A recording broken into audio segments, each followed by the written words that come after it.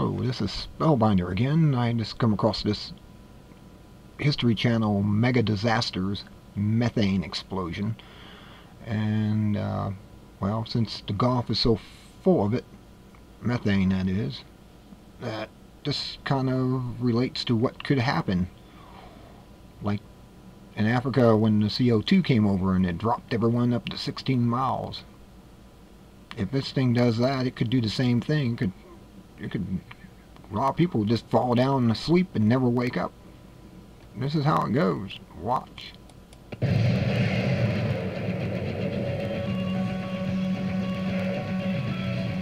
Methane explosion on mega disasters. Methane, the simplest of all hydrocarbons, is the main component of natural gas. It is both a resource and a hazard. Dissolved in water, it will not burn, but when it is released into the air, any spark can make it explode.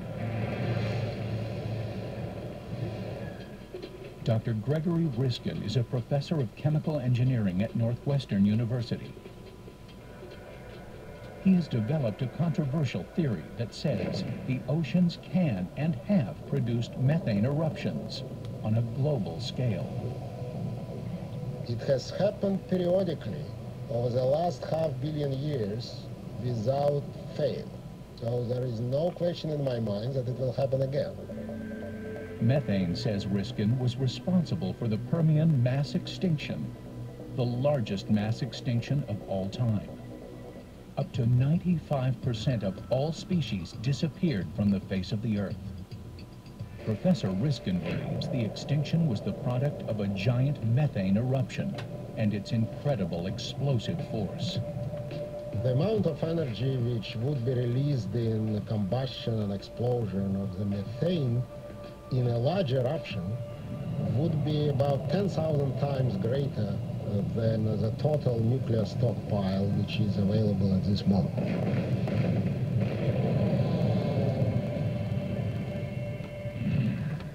Riskin's theory works like this.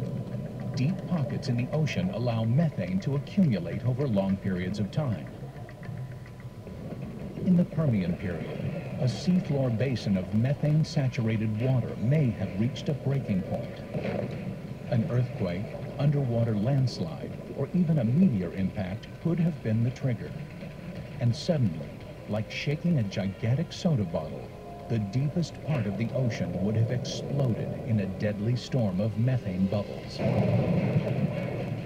The idea of a violent methane eruption from one of the world's oceans seemed like science fiction, until something very much like it actually happened.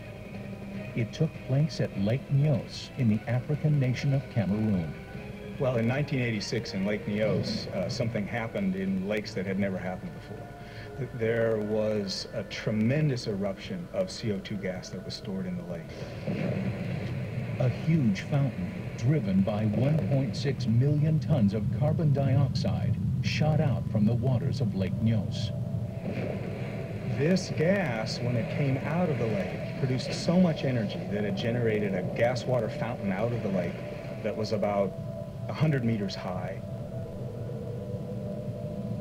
And it filled up the lake basin, and because CO2 is about twice as heavy as air, it flowed out over the spillway and coursed down through the river valleys where it killed people up to 16 miles away from the lake.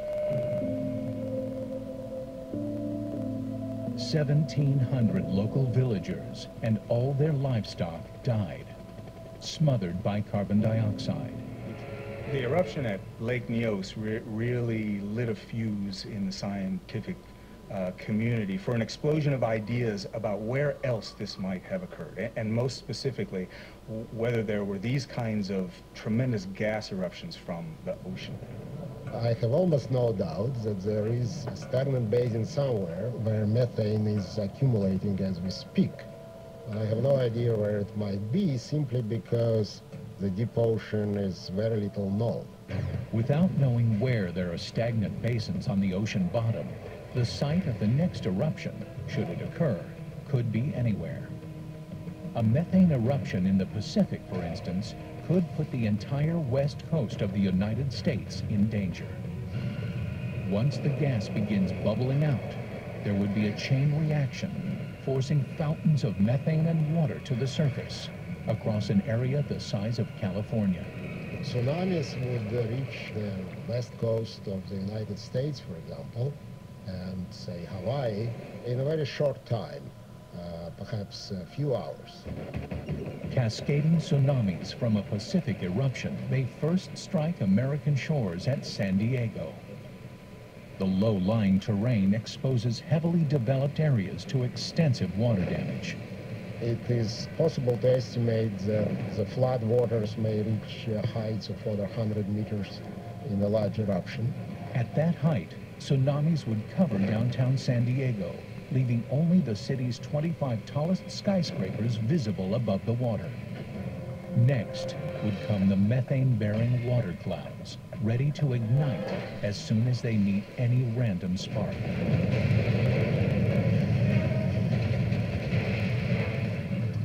I estimated that even in a reasonably small oceanic eruption, this explosive mixture will be able to cover the whole surface of the Earth with a layer of about 50 meters thick. The methane eruption itself is confined to one area of the ocean, but the disaster it produces would be global. So there you got it. Is this the scenario for the Gulf instead of the Pacific? Could be, very much. I'm watching these because they always seem to show you something before it happens. You always notice in movies they always seem to throw something in there, like the knowing about the oil platform in the beginning of the knowing. And now is it prolific or is it just coincidence? I don't think so. I think everything that the world order does is planned ahead of time. Nothing is accidental. It's all been planned. And I think this was a warning to us. This came out, well, somebody posted it on the 11th of 2010, May 11th.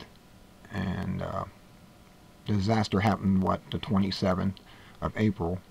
So I don't know if it's came out before then. I believe this was out before then, because the History Channel on their mega disasters always cover things ahead of time.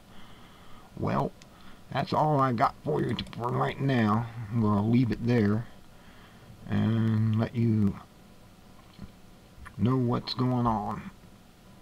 This is amazing how this is so much like what could happen in the Gulf, since there's such a high methane level stored down there, and they know there's a lot of methane in the Gulf, especially where the Deep Horizon was. And if this is any clue that they knew this is going to happen sometime in the future, it may be why BP CEO sold their stocks and everything a week or so before. Rumsfeld with Halliburton bought the oil cleaning company about a week before. It's just amazing, you know. It's coincidences? I don't think so. Somebody knew something ahead of time, and well, that's it for now. This is Spellbinder with the news moment. Talk to you later.